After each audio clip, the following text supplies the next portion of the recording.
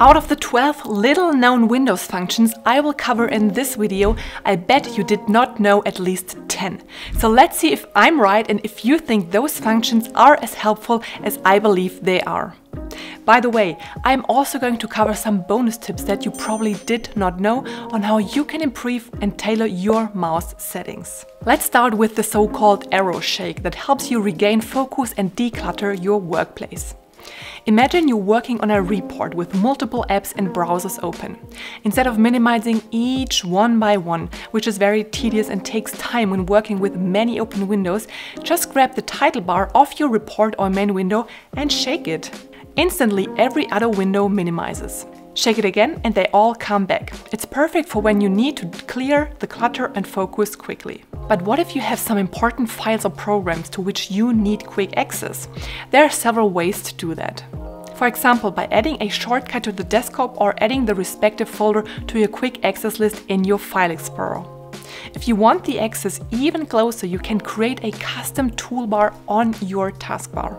To do that, right-click on the taskbar, go to Toolbars and choose New Toolbar.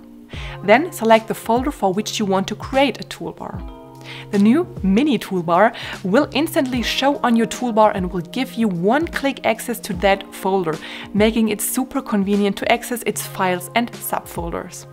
This can be helpful if you're working on one project where you need quick access to its files and folders or regular access to a very nested folder. In both cases, there's no need to click through your File Explorer, but you have immediate access via the toolbar. To delete the toolbar, do another right-click, go to Toolbars and uncheck the one you have just created. The next feature helps you protect your data and stay safe even if you forgot to lock your screen. You might know that this can manually be done by pressing Windows L, for example, when you walk away from your desk to grab a coffee or go for lunch. That way, no one else can access your computer and mess with your data and emails. But what if you forgot to manually lock your computer? Then Dynamic Lock comes in place. It acts like a personal automated security guard for your PC. When you step away with your Bluetooth paired phone, Windows automatically locks itself. And here's how to set it up. Go to Settings, Accounts, Sign In Options and link your phone under Dynamic Lock. It's incredibly useful for maintaining security in an office environment or public space. The only drawback is that you need to have your phone always with you. If you leave your phone on your desk together with your laptop or computer, it won't help. The next feature helps you deal with one of the most annoying problems when working on a computer. It helps you to manage your storage better. Either if you're running low on storage or if you are struggling to manage your storage best, let Storage Sense help you. Windows function Storage Sense automatically clears temporary files, empties the recycle bin, or clears your cloud content on OneDrive. It's like having an automatic made for your computer, ensuring it stays speedy and efficient. So to activate Storage Sense, navigate to Settings, System, Storage, and switch Storage Sense on. Set it to run automatically to keep your PC clean. Of course, Storage Sense does not do the full job, and good storage and file management will certainly require a bit more time and dedication. However, it's a great tool to do an initial recurring cleaning. But as I said, proper storage and document management is so much broader but super important topic.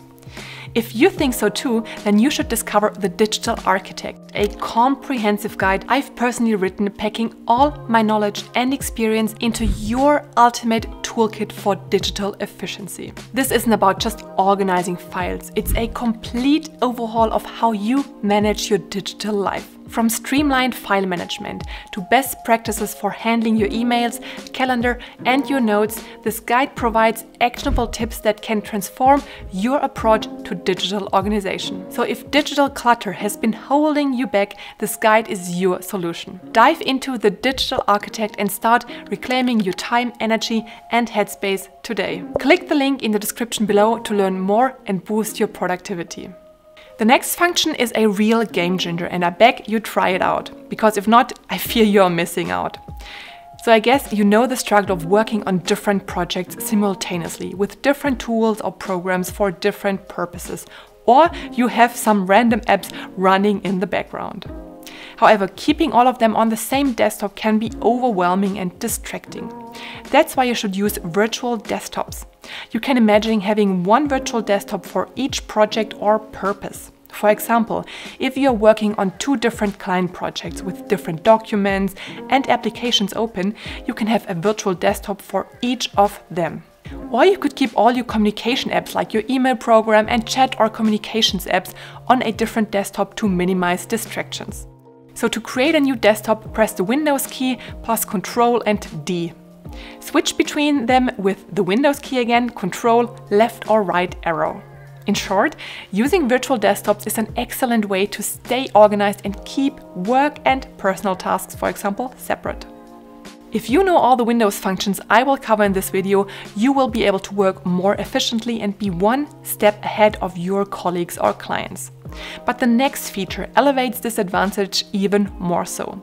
Imagine you can write emails on the go or draft lengthy reports while going for a walk.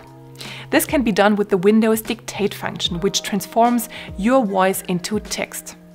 Simply press Windows and H and start speaking to draft an email or document without typing. If you haven't activated online speech recognition yet, you will need to activate it in your settings by either just clicking on the pop-up that opens after pressing Windows H or by going to Settings and Speech. Toggle the first button, and once you have selected a document or email, you can talk and your computer will transcribe what you say. This feature is perfect for brainstorming sessions when you don't want to be tied to your keyboard or when you're going for a walk. I guess you definitely know the next challenge I'm going to simplify forever. It's about documenting individual process steps for a presentation, how-to guide, or for troubleshooting in a specific program. Even though putting together a detailed step-by-step guide is often the most helpful way to show colleagues or clients how something can be done, it's also the most tedious. If you do it right, you would need to take many screenshots, maybe even edit them with arrows or text, and finally compile everything to send it over. So the great news is that there is a simple built-in Windows function to solve this problem. Use Steps Recorder. Search for it by pressing the Windows button or by clicking on the Windows symbol, and a small pop-up will open. Once you start the recording and perform your steps, it will record everything you do. You can even add comments to specify process steps. And once you stop the recording, you can review the individual steps and save the file as a zip document. The document will open in your browser of choice. However, I've had the experience that when opening it with Google Chrome, the screenshots won't show up.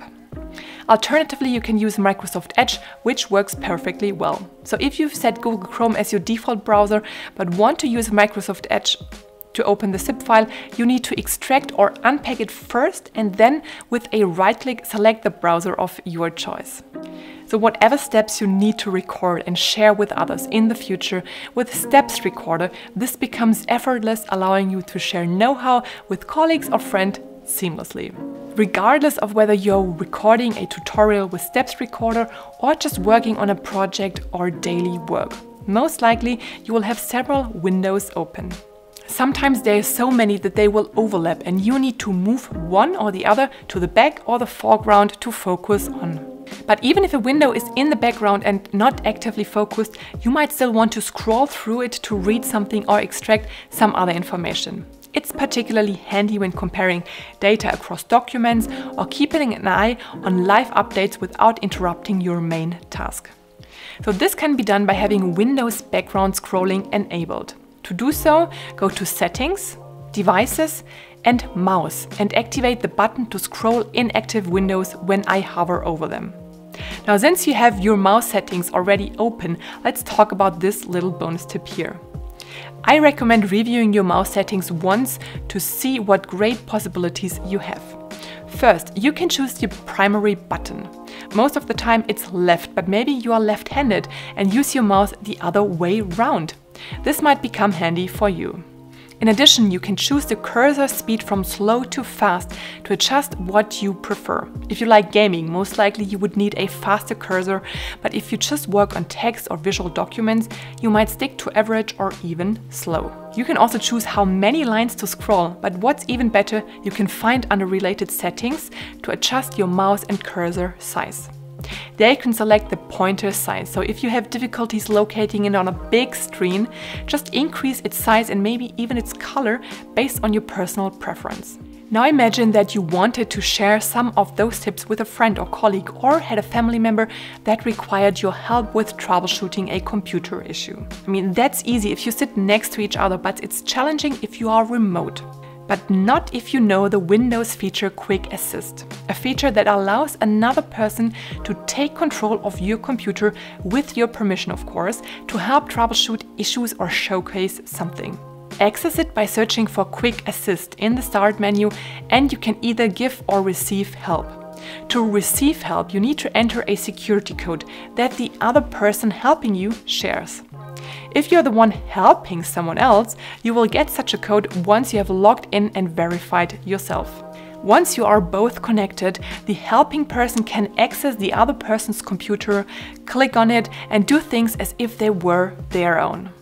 Another great feature that you might not know yet is Windows Clipboard History. It's a lifesaver for anyone juggling multiple copy-paste actions and knows the struggle of always just being able to keep only one thing on the clipboard. Using the clipboard history, you can access a history of items you've copied. Let's say you're compiling data from different sources. Clipboard history lets you switch between your copied items without losing anything. In short, it streamlines tasks that involve frequent copying and pasting. To use Windows Clipboard History, press Windows key and V. If you haven't turned it on yet, you can do so by clicking on the button that pops up or by going to the clipboard settings via the Start menu. Once turned on, you can copy several items, text or even pictures, or take screenshots after another, and they will all show up in your clipboard history. There you can easily access and insert them by clicking on the respective item. By the way, was I right in the beginning when I said that you did not know the majority of the functions that we've covered so far? Let me know in the comments down below. And another function that enhances your productivity by allowing you to quickly organize your screen and clip windows into place on your screen is Snap Assist. It makes working with multiple applications easier and helps you keep an overview of your programs. For example, when researching and writing a paper, you can have your research on one half of the screen and your document on the other.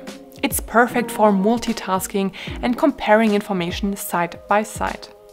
Snap Assist can be used with your mouse or your keyboard. With your mouse, you just need to drag a window to the edge of your screen to snap it into place. Press and hold Windows key plus arrow with your keyboard to snap the app you are on. To change the position of the snap, use your keyboard arrows left or right, up or down, and once you have found the snap location you want, just release the Windows key to position the window. Finally, there's a function that helps you stay focused by minimizing distractions. It's very simple but also very effective. Because what you don't know and does not bother you, such as notifications or emails, cannot distract you. So when you turn on this feature called Focus Assist, all notifications are silenced. For instance, during a critical project or a deep work session, enable Focus Assist to block social media notifications and email alerts. It ensures you stay focused on your work, making you more productive and less prone to interruptions. To turn on Focus Assist in Windows, open the Settings app by pressing Windows and I, then navigate to Systems and Focus Assist. Here we have options like Off, Priority Only and Alarms Only. Choose Priority Only to receive only notifications from your priority list that you can define, or Alarms Only to mute all except alarms. You can further customize by setting automatic rules for specific times or activities. This feature helps you minimize distractions by managing notifications based on your current activity or time of the day, enhancing your focus and productivity. What also increases your productivity even more is the use of simple shortcuts that perfectly complement the productivity features we have just covered. So watch this video next, where you will learn 12 amazing Windows shortcuts that you probably did not know.